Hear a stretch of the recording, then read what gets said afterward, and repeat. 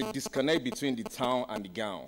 I mean, the school system and, the industries. Until we align town with the gown, we're not going to move forward. That is one.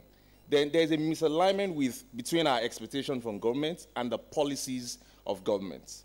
And I'll give you 2 case studies. I started my youth corps in 2000 at MTEL, NITEL, and when GSM license was going to be given, there was no reason on earth why GSM license should have been given to NITEL instead of MTEL.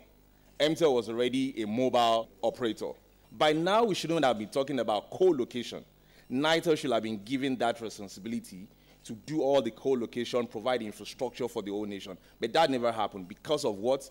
Political interest. That license was given to NITEL, and it killed MTEL. Till tomorrow, MTEL never recovered. While I was in LASU doing my final year course study, because I love telecom, I've always wanted to be in telecoms, I chose, application of physics in electronics because I was studying physics electronics. And I did extensive research.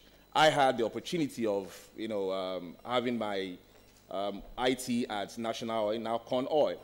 I remember people coming to National Oil, coming way back in, I can't even remember how many years ago, coming to National Oil to do, from NYSC, do IT. They're studying COBOL, and they're still doing COBOL till today. They've never seen a computer system until we align the industry with our curriculum in school. We're not going forward.